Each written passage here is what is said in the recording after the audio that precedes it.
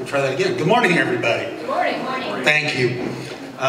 This is pretty exciting. I want to start off by thanking you all for coming out. This is a very important moment for the citizens of Floyd County, very important moment for our students. And before I get into my prepared statement, I do want to just appreciate all of you taking your minutes out of your time to come here and support us. Just so you know, we have some of our best and brightest with us. We've got students from Floyd and New Albany here, Blotter, Bagpiper, WNAS. I think that's way cool. And of course our local media, video media here. We have school board members, we have parents, we have teachers, we have school administrators, Chief Bailey, Sheriff Luke. This is amazing. Your support is amazing. So here's what I think will be the agenda for the day. My name is Brad Snyder. I'm the current superintendent here at New Albany Floyd. I have a prepared statement that I'm going to read. That will be roughly 2 minutes in length. Then I'm going to yield the podium to Mrs. Joy Lohmeyer, and she's going to deliver a strong endorsement on our behalf, which I very much appreciate. And then Joy will yield to Ms. Dee Rono, who's taken the leadership position of Safety for Our Schools, Floyd County, our PAC. And then we'll do kind of a free-for-all FAQ, or questions. So some of the press have asked for private one-on-one stuff. That's fine. I'll make myself available, as will Joy, as will Misty. Or we can do it as a team, and you can shout out your questions, and we'll deal with that. So maybe 30 minutes total run time. All right? Again, thank you for coming. And here will be my prepared statement. All of us are familiar with examples of highly publicized man-made student catastrophes. When they occur, these events monopolize the public dialogue for weeks on end, with many demanding that something be done. These events are forcing school leaders to change their thinking in the way we must approach school safety on the local level. Society has evolved, and the challenges of adolescence have also changed. Schools receive more and more students affected by trauma. Students often do not have resources to form rational judgments, develop supportive relationships, or seek guidance on how to cope with traumatic events. So many of our students act out or act on impulse by using readily available technology to express themselves, to express their intentions or their need, often thoughtlessly without deliberation regarding consequences. Social media, cell phones, and the internet become easy weapons of terror.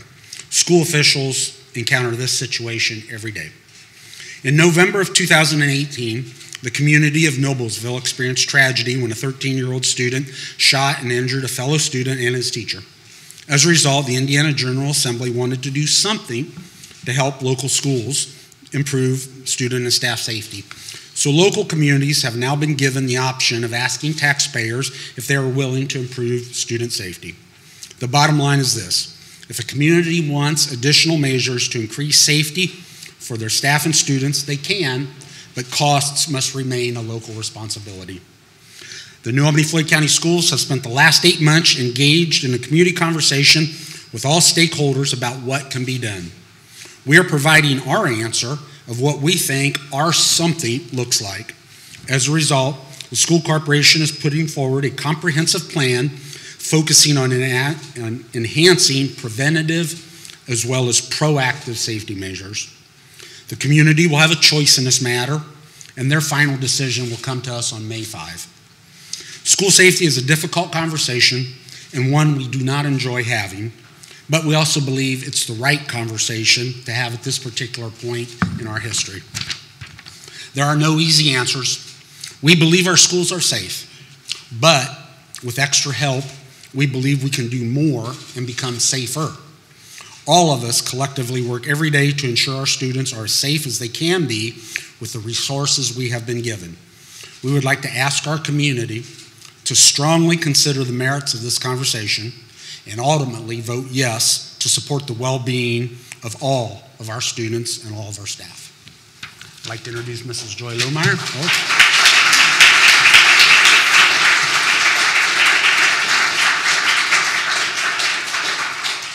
I'd like to introduce Mrs. Joy Lohmeyer, President of the New Albany-Floyd County Teachers Association. Good morning, everybody. My name is Joy Lohmeyer, and I am the President of the New Albany-Floyd County Education Association. I represent approximately 715 teachers of New Albany-Floyd County schools. During the last several weeks, regarding a potential safety referendum for New Albany-Floyd County schools, the Education Association has had discussion with building representatives, conducted a survey of both members and potential members, and had a culminating discussion with the Association Executive Committee. The confluence of this input has led teachers and educators of the New Albany-Floyd County Education Association to endorse the safety referendum.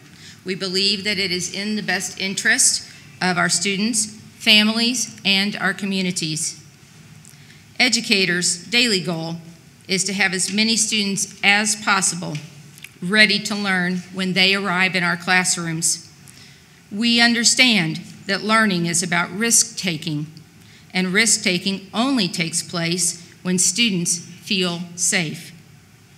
Safety comes in many forms: emotional safety, social safety, and physical safety. We believe that in order to have a safer, better educated community for the future, we must create an environment that supports student learning and academic success. This means that students must feel safe enough in every aspect of their lives to take risks, to attempt learning, to make mistakes, to try again, and ultimately succeed.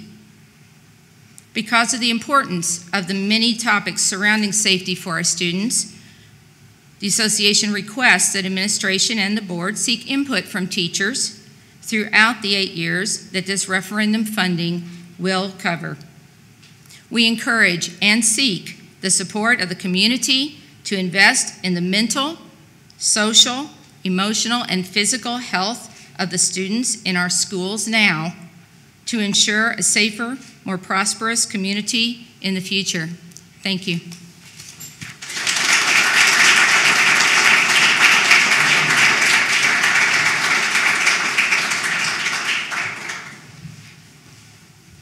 Thank you, Joy. So I'm Misty Rono, and I'm the chair of the Safety for Our Schools Floyd County PAC. Last year, our Indiana State General Assembly heard the cry for help from schools across our state in response to a school shooting. A school shooting. Those words are something that we as a nation have seemingly become desensitized to. Can you imagine? It happened 2 hours away from our homes here to children in Indiana in a public school. Schools are a place filled with children, our most treasured resource and vulnerable citizens. While school violence might not be a daily conversation at our dinner tables as voters need to understand that every day our schools have to be prepared to have a cohesive and complex safety plan in place to respond to the most horrific scenarios imaginable. While the average citizen might not understand the planning, our children do. Every day in our public schools, our children are trained how to respond to terror. They are in our public schools.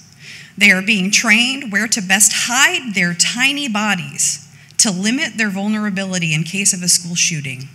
How horrific is that? Our children understand this reality and the importance of this. School violence has a far reach. Our NAFC schools have been working diligently with a multidisciplinary team to craft this referendum to meet the needs of our students who live whole and complex lives beyond the walls of our schools.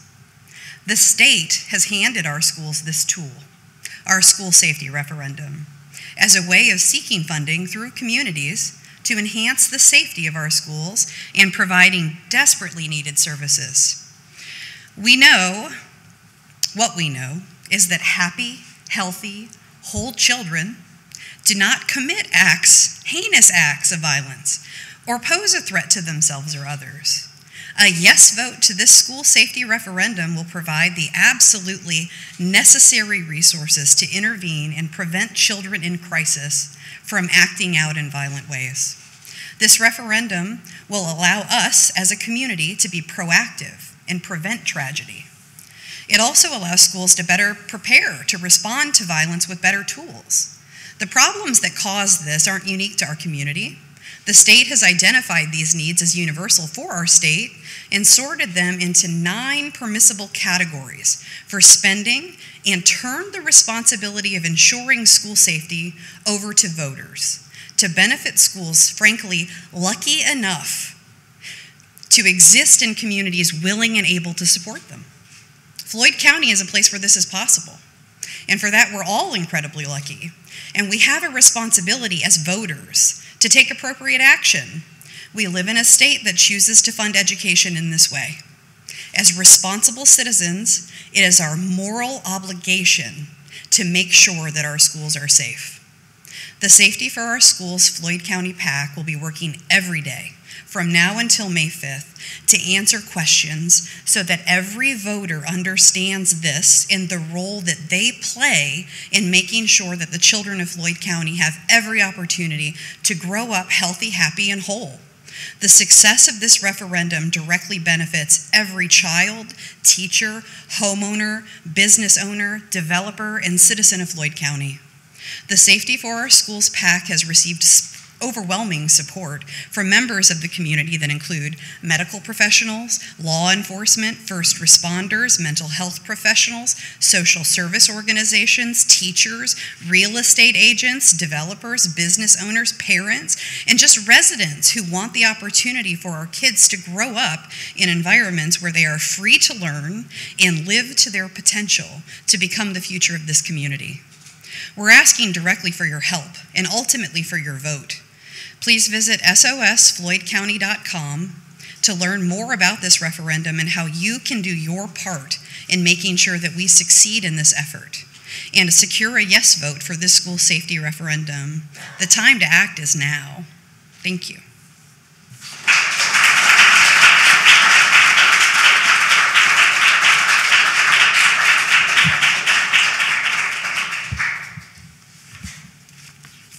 Before we get, I want to personally thank Joy and Misty. They didn't have to do that, right? They did that because they wanted to. They stood up because they believe in the cause, and I appreciate their efforts. I'll act as MC. I don't know if you have questions or if you want to do this privately, but I'll if I don't have the answer, I'll direct it to Joy or Misty, or we have some other experts in the crowd. So has anybody got anything they want to ask?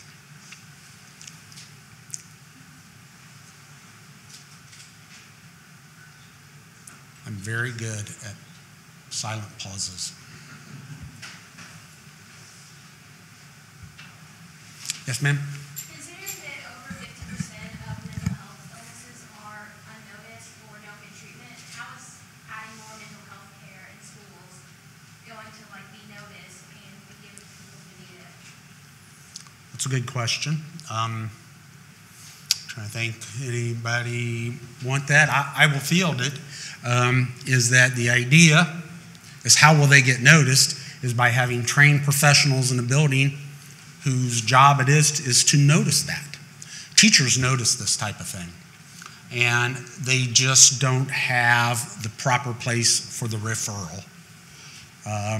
So again, the idea is if we can have behaviorists, if we can have therapists, if we can have social workers in the school where the student is experiencing a life circumstance, there is help in that building to get them. We're all community, right? Kids know what's going on, teachers know what's going on, but the idea is to put a resource that can do something about it. Thank you for the question.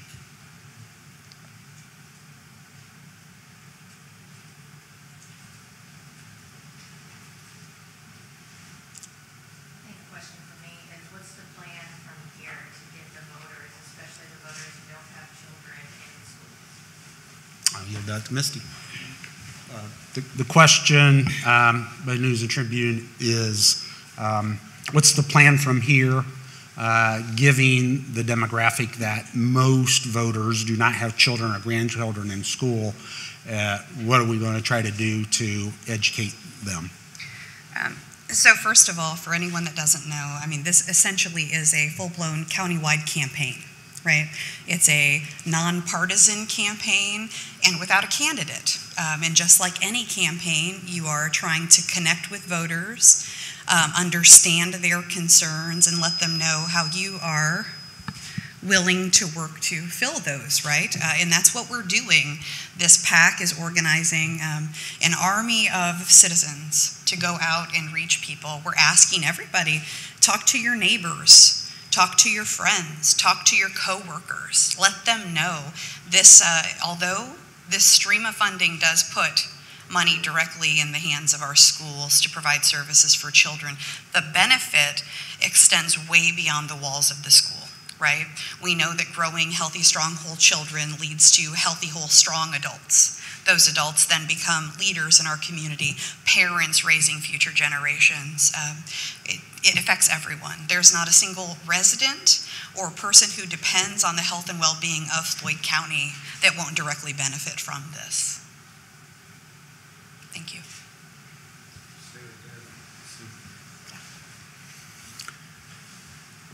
Any more?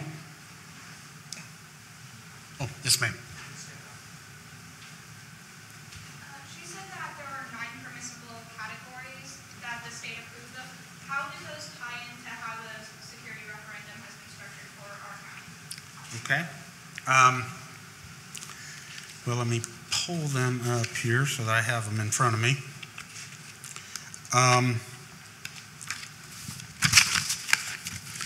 Okay, the question was, make sure I get your question right.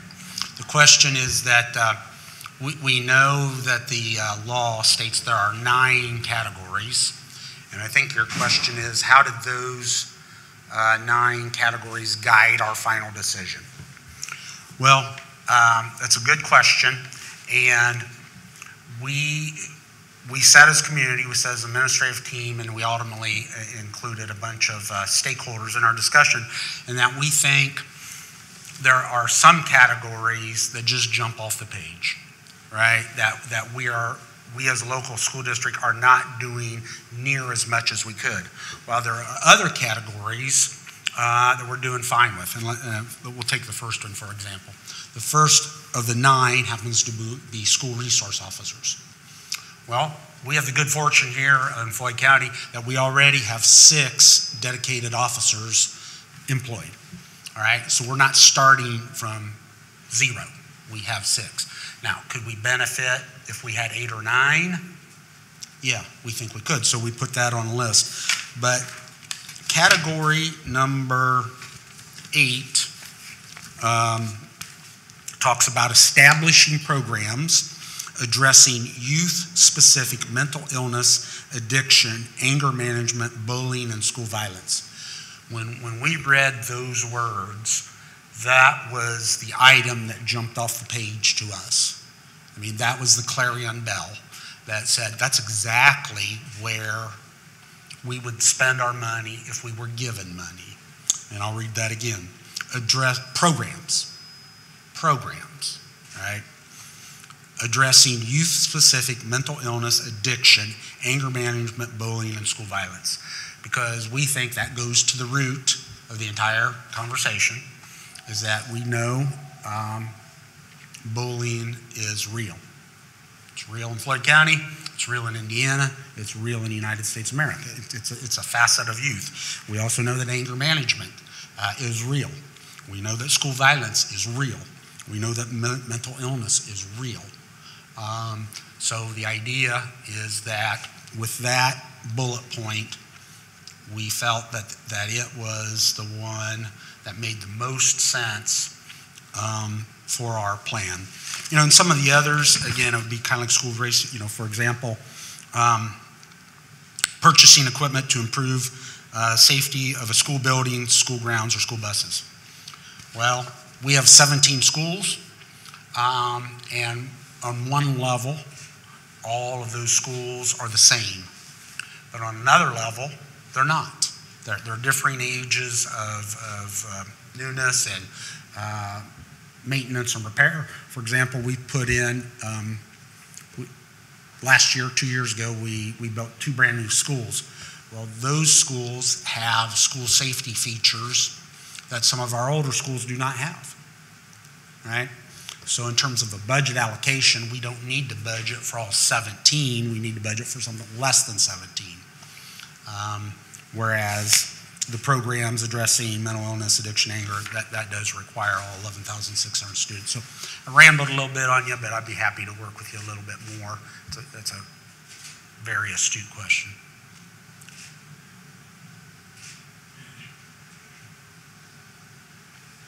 Back in the back. Yes, sir. With most of the referendum funding going towards mental illness in school, how will the referendum handle kids whose parents do not believe in mental illness being a problem? Well, that's a strong question. Because, again, that goes to the fundamental agreement.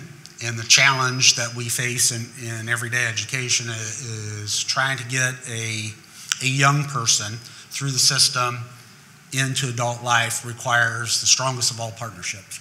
It requires strong support from the home and strong support from the school. And in the cases where you get both, you're going to get better results. And in this case, I guess I would point to our desire to have social workers on our staff. Our teachers and our principals, their core consideration and their core duty is during the instructional day. Yes, our teachers and yes, our principals do make evening phone calls. Yes, our principals and yes, our teachers do meet before hours or after hours. But by and large, their job is to focus on instruction. But a social worker's job is to be that liaison between the home and the school, and to be that voice that can help in matters that go beyond teaching and learning. Try to get them to other resources, other agencies that can provide the type of support that a struggling family may need. So it's social workers is the short answer to your question. Thank you.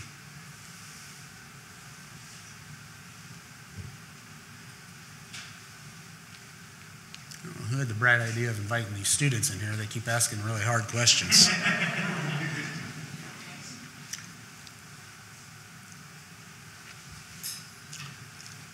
Going once.